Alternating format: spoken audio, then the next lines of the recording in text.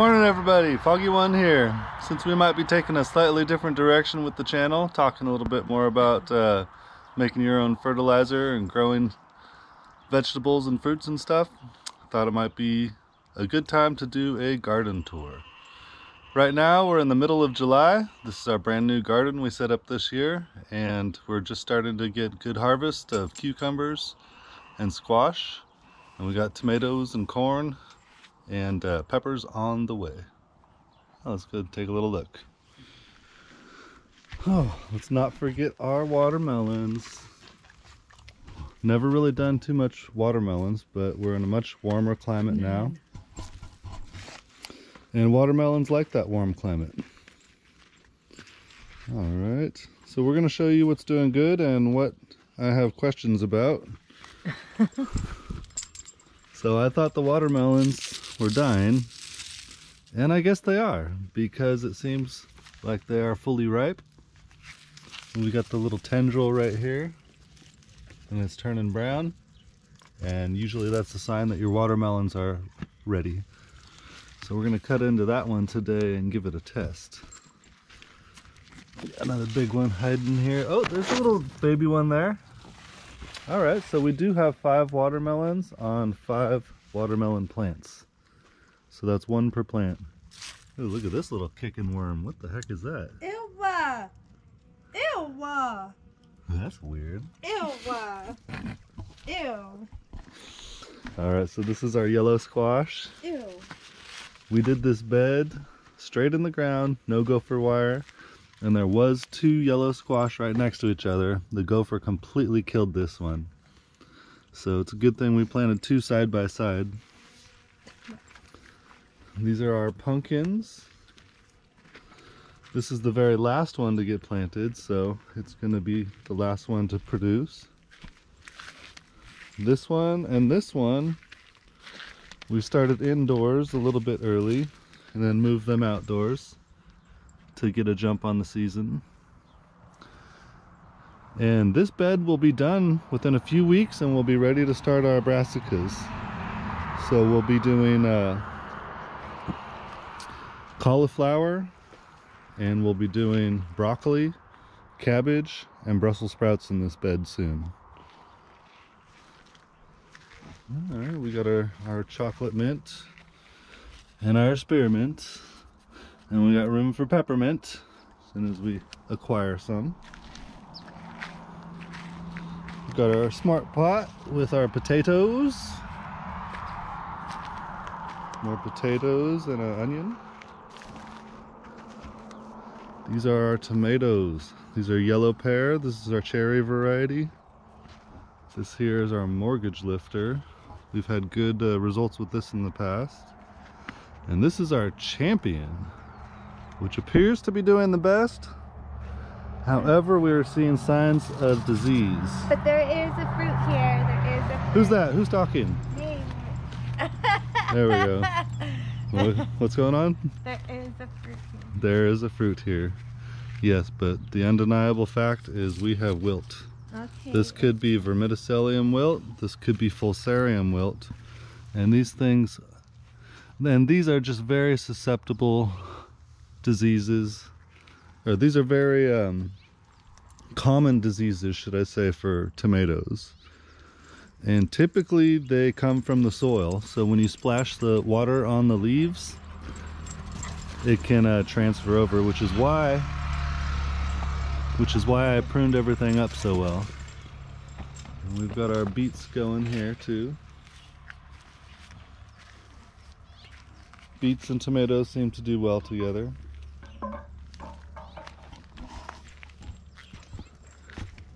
And we have our pepper garden. So in the front, we put cilantro. And I need to learn my peppers a little bit better, but typically we want the lowest growing ones in front and the tallest growing ones in back.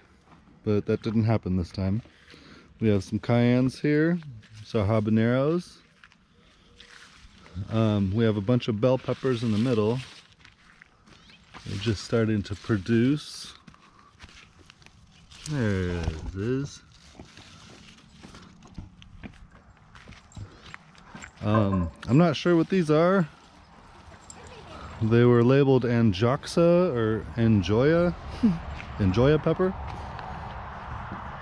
I did not purchase these, but apparently we have some wax peppers, some yellow banana,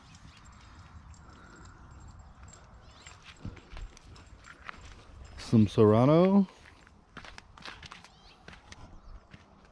our sunflower to attract pollinators. And this is a little strange to me. So we have Thai hot and Thai hot. Now look at this. This plant is much different than this plant. Now they're still growing like firecrackers, growing straight up, so maybe it's a Thai hot, but definitely different than this. You can see the leaves. There's no way that these leaves are the same as these leaves. However, the sticker says they are. Okay. And then the poblanos are usually going to be the tallest that I grow, and I always put those in back. All right, to the cucumber bed and our green bed. Now, when you're doing greens in the middle of the summer, it was 103 here yesterday, so you can see we have some flowering issues. So when you have greens in the summer, they bolt, which means they flower. And if they flower, all the nutrients go to those flowers and they go away from your leaves. Now, the leaves is what we want. We want our leaves to be nutritious. Now, when the nutrients leave the leaves, then they taste way more bitter and not very tasty at all. So if you are living somewhere where it's hot, sometimes it's a good idea to water in the morning and at the hottest part of your day as well.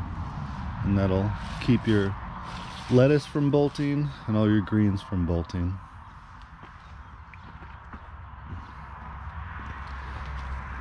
So we have Summer Crisp here. We have butterhead lettuce in the back, and we've been harvesting the butterhead lettuce just like this. We'll cut it in the middle, and about a week or two later we'll have a bunch of new growths coming back, so we can get multiple harvests off of each head. Now the cucumbers, we just had to get to one of them. You can see the mound. So the cucumbers, I didn't realize that I should be pruning, because the same reason with the tomatoes, if the leaves are on the ground, they get wet, they're more susceptible to disease. But also, your fruits end up on the ground and they're more susceptible to pests, which is another thing. So we have these side shoots right here. These can actually be pruned if you can't tie them straight up. You want to get everything off the ground and going up your trellis as soon as possible. And that's going to make it easier to water, and it's going to keep your plants safe. If you're doing spinach in the summertime, I would recommend the red Malabar spinach. It does very well, and you can plant it in clumps too. I actually like planting them in clumps because you can see they'll twist around each other to make their own ladder, and it's very good. It's got kind of like a nutty taste to it. It's thick. It's crunchy. It's very good. Highly recommended. Okay, off to our corn bed. We got our Ichiban eggplant up front with our strawberries. Don't normally have luck with strawberries because the birds get them, but we have our bird netting, so I'm hopeful this year. And we have our Black Beauty eggplants.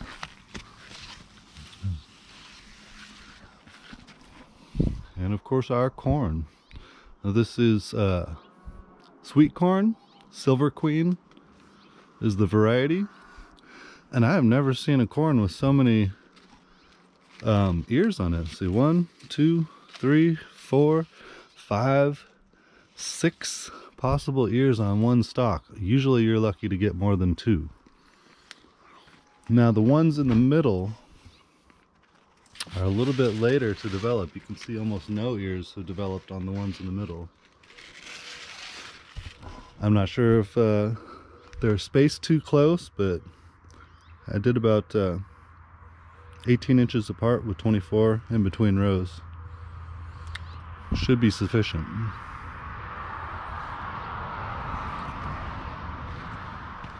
Now, one thing I noticed about the corn, they started growing with these crooked necks, but they're starting to flatten out. And I like to have sunflowers in the corn as well. Sunflowers will bring the pollinators. Supposed to be 16-foot sunflowers, but this one seems to be more ornamental.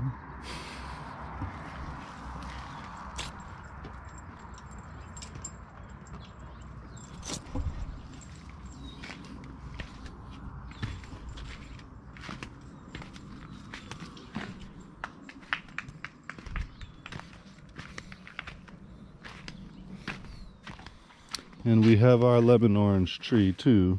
It's been through quite a lot. I am not the tree expert. I am learning a lot, and I will share that with you guys while I can. Oh, it looks like there's ants on here. It's not one pest, it's another with this thing, huh?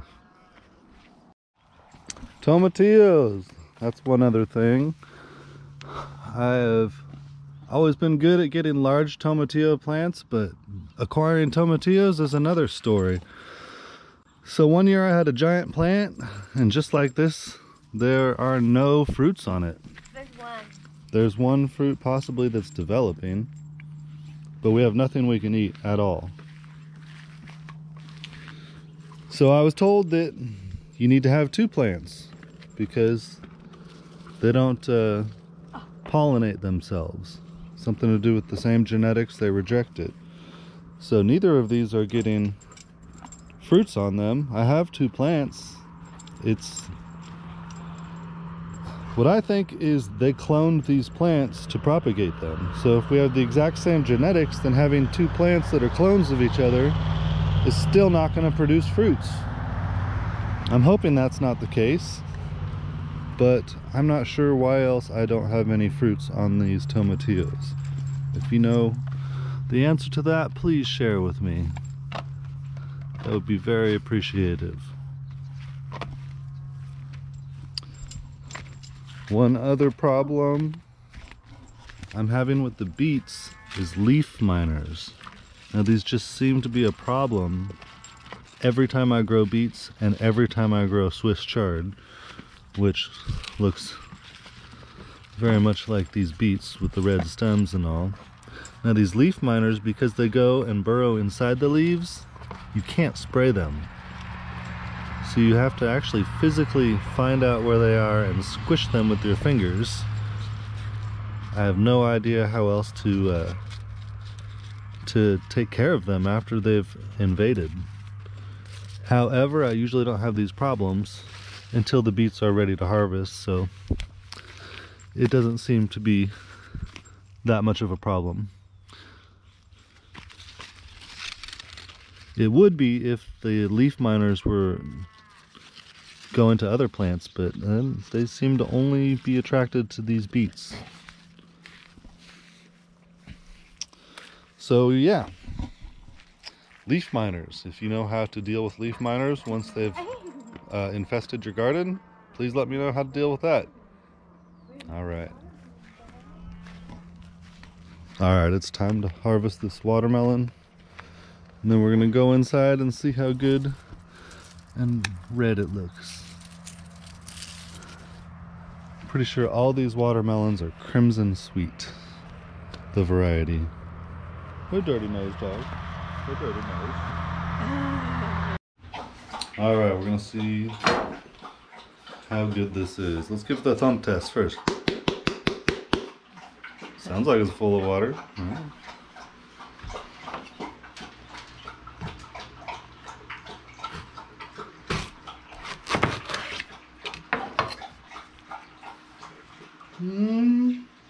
maybe could have gone a day or two more. It looks a little pinky instead of red. Nevertheless, we can give it a try. Oh, look at all those seeds. It's like a real watermelon. Definitely a real watermelon.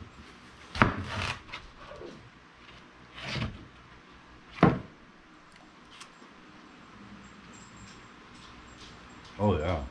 It's good. Yeah. Color don't mean a thing. I'm not sure how it could be sweeter. I mean, maybe it could, but this is great. Color don't mean a thing. Okay.